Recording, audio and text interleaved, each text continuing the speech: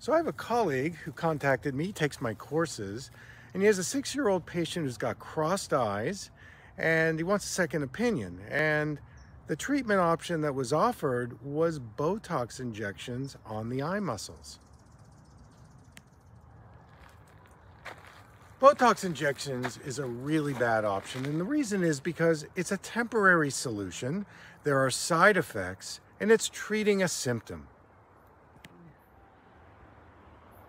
So, a better option is doing physical eye therapy on this boy, things like primitive reflexes, bilateral motor integration, visual coordination exercises, and doing craniosacral therapy, nutritional support, and that is a much better option than Botox injections.